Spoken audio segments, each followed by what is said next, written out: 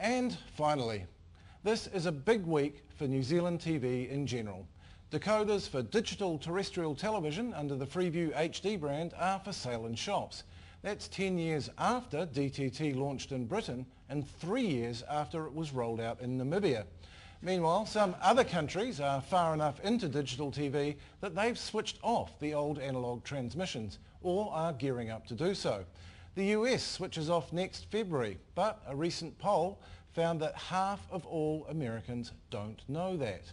In Britain, the switchover date is 2012, and on Channel 4 they've already begun a public information campaign featuring this chap, back from the 80s, older and even crazier. I was big one. Back in the 80s, I was bigger than big. Yeah, I know. Bigger than Cher's. There's implants! Now look at me! Had the drift and worthing with all the other relics!